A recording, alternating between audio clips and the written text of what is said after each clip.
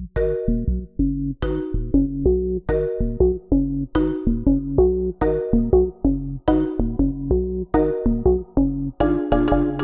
been working on a chair for the past several months. The plans for this chair uses arched back slats. These specific slats have 180-degree tenons at the ends that kind of join to the side rails. I decided to use my CNC machine to do the three-dimensional sculpting to accomplish the curvature in the back slat. I made 2 of these chairs, so there's a total of 10 slats that need to be fabricated. Since precision was important and it was kind of a repetitious job, it was the perfect application for CNC machine.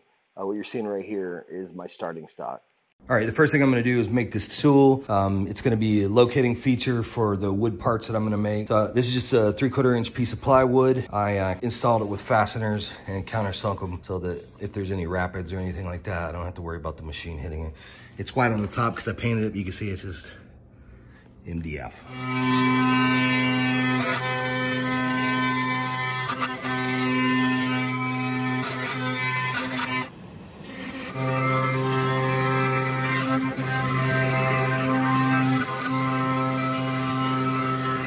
All right, I got this channel cut out in here. It's gonna be my tool. And so I cut 8 of these blanks. And so they're all like, I mean, exact in terms of length, width, and height. So I made 2 test parts because I'm gonna make 2 of these before I run my good material. And I put 5/1000ths of a relief on the tool. I wanna say 0.005 on each one of these edges just to make sure that the part fits in. It's okay to have like a little bit of excess. I'm gonna screw all this down. This is just to position these in. So you can see, got a nice snug fit here. The reason this wound up being a test part is I cut it a little short. So what I'm gonna do is I'm gonna wash it out and get it about even and then screw it in. I'm gonna go ahead and run this. I'm gonna run the full program on this one and that one. Make sure I got everything dialed in, feeds and speeds are good. And I'm gonna do like a production run on these where I do a tool setup and I just run them one right after another. And that'll hopefully save me time and like the possibility of making a mistake with a tool change or whatever. So let me rock this back and forth, make sure it's not going anywhere. Okay, so these are my, what we call our production run parts. This is like a piston fit down in here. I was originally thinking about screwing these in, but okay, look right here. All the way around, it's like, you can't even stick it in there like at an angle like that. You gotta slide it down in and then it puffs some air out when you push on it. You hear that? Anyway, it's so gratifying that it fits so snugly. Okay, listen to this when I pull this out of here. Listen. It's like suction cupped in there. Like I said.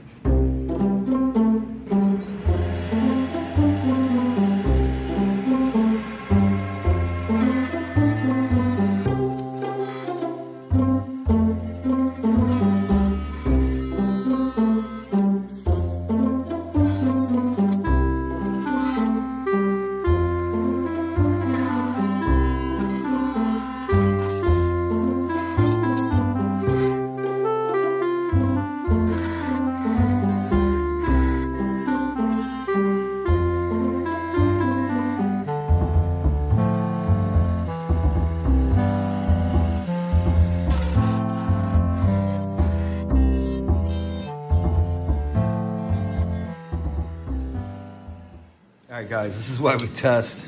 I mean, this turned out really good. I think these passes are just too deep, too aggressive. And so it's just breaking this material. Also, when I crashed the machine, it looks like I knocked my mill out of trim. So this thing's like way out of square now. I need to square that back up. And I'm getting a lot of breakout here on the sides, which isn't good. I think I might reevaluate how I do this. I'd rather go from the outside in. This is just supposed to be a clearing pass. The idea was that it was a roughing pass, so I'd be able to clean it up. Also, these steps are too big to hit with that ball nose end mill. I mean, there's just too much material left over for the ball nose to really do a good job. I had this really like hot rodded because I was thinking it would save time, because to do 8 of these, I think the mill time was pretty high, but I think I can dial some things back and see if I can get it to smooth out. Also, I need to trim this out, like I said. Okay, this is a cylinder square. It's squared up like 0.005 or some. Actually, I think there's 4 zeros in there, but you can see I knocked it out. It is no longer straight. You can see daylight right there, and so that's why we're seeing those steps in the part. So I'm gonna go ahead and trim this back in.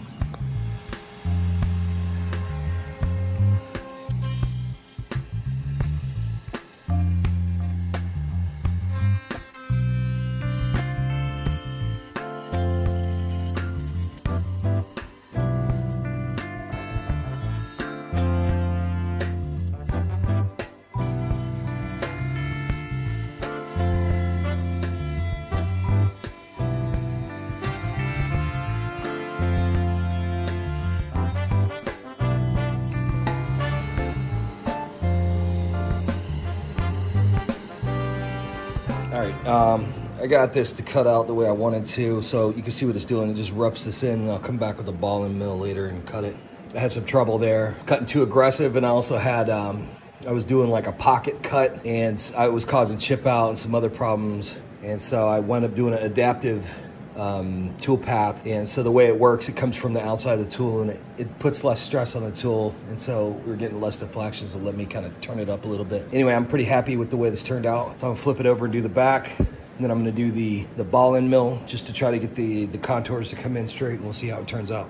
I just realized I wasn't very clear on what I'm doing here. So this is a back slat for a chair, and so I took it out of this position. I'm just gonna turn it over and set it down in here from the opposite side, and it's still going to be retained in this little tool. I'm hoping it stays in. We're gonna find out. So anyway, this is the idea. So far it's held in here really good, no screws. Originally planned on screwing it in, but yeah, so I already got the mill set up, so I'm gonna run my roughing pass on this without having to like re-zero or anything, and then I'll do the ball end mill on the other side first and then this side.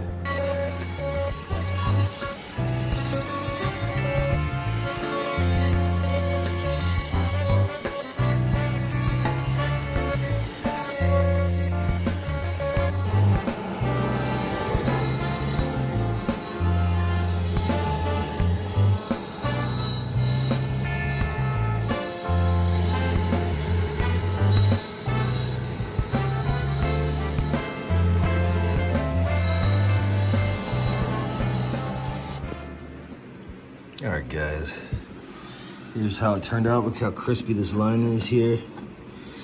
You can see these marks. I'm gonna see if I can get those out.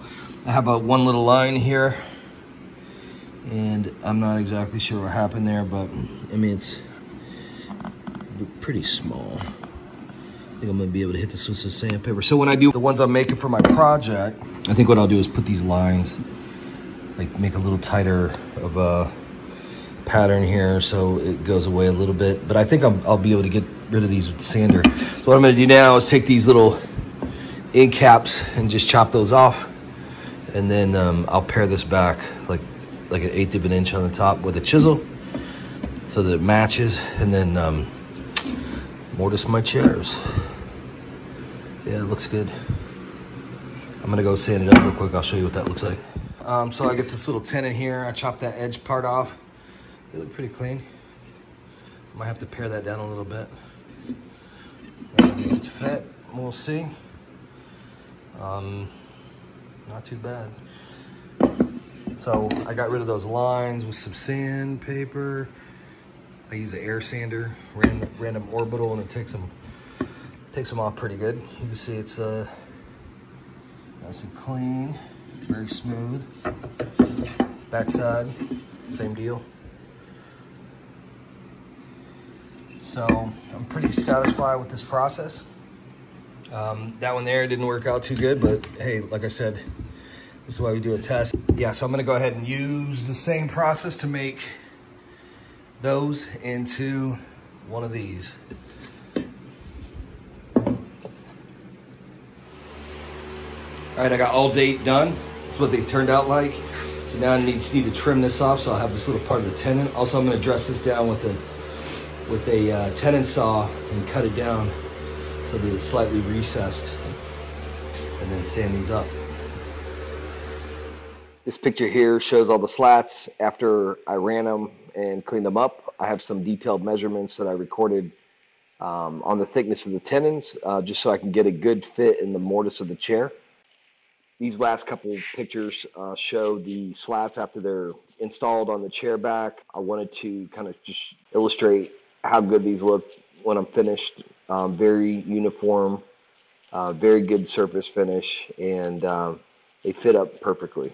So this is the workflow I use to make these parts. There's probably about 20 other ways to go about doing this, but this is how I chose to do it for this application. Anyway, if you enjoyed the video, go ahead and hit the like button, and if you want to see more content like this, go ahead and hit subscribe. Thanks for watching.